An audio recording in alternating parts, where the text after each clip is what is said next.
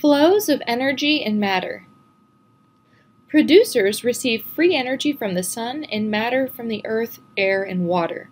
Producers emit heat and oxygen back into the air. The net effect of taking in low entropy energy and emitting high entropy energy lowers their entropy. That allows them to grow and store free energy in the form of glucose. Producers also receive essential chemicals from the earth, which plants and trees get from water absorbed by their roots. Consumers receive free energy and matter from consuming other organisms, as well as from air and water.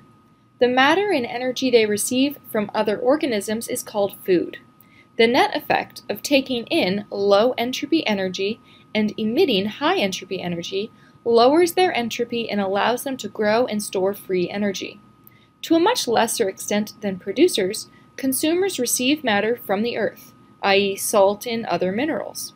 They also receive oxygen from the air and emit carbon dioxide, the reverse of the producer's process.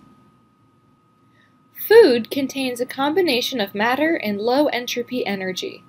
Consumers all depend on food.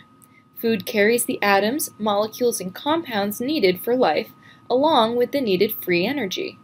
The atoms, molecules, and compounds are recycled in the biosphere. The low entropy energy cannot be recycled. The biosphere requires a constant input of free energy from the sun.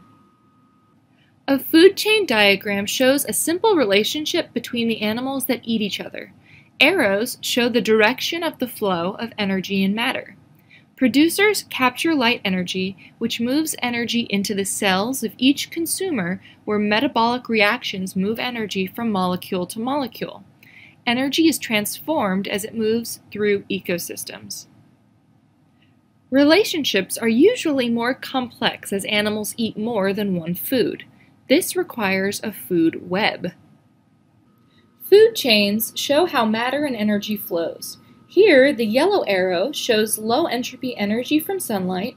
The green arrows show food, usable energy, and matter.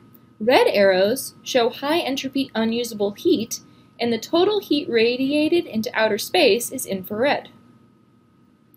Energy and nutrients flow together as indicated by the green arrows.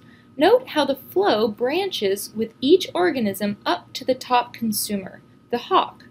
The yellow and red arrows indicate energy flows only, the incoming solar energy in yellow and the outgoing heat energy in red. The net effect is that low entropy energy from the sun fuels the biosphere and is then radiated into space as high entropy infrared radiation.